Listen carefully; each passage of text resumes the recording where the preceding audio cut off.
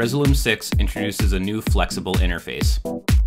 Many of the panels in Resolume can be rearranged and resized to suit your workflow.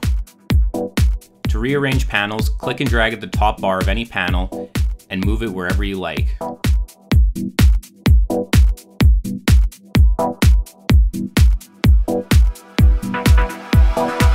You can hide panels that you don't need by right-clicking the panel bar and clicking Hide.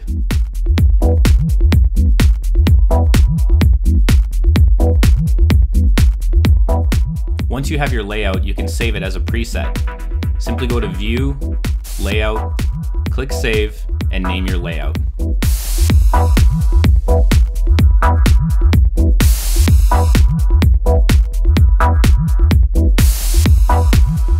Download a free demo of Resolume 6 over at resolume.com.